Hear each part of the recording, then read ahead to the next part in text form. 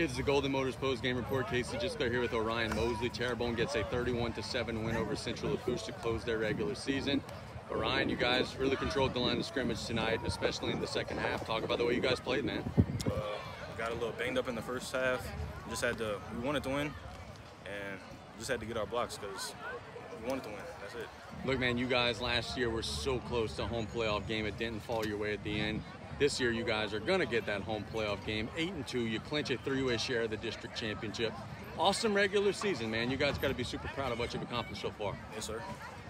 Talk about the message that Coach Lewis gave you guys this week coming in. What were some of the things he told you guys to focus on?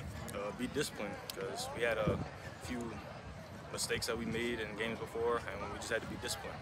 Central Lafourche has some big dudes, man. How did you guys counter their size? Because you guys were getting a big push on both lines of scrimmage. Just the will that we had. We wanted to get them out the way. Very good, dude. Hey, look, you guys finished the regular season. You're going to get that home playoff game, but I know that your goals are just getting started now, right, going into the postseason. Yes, what are some things that you guys have to continue to work on in practice to make sure that those goals can become possible? I guess not just going with everything, just keep pushing it and going hard every week. Very good. That's O'Ryan Mosley. It's our Golden Motors Postgame Report. Congratulations, buddy. Yes, sir.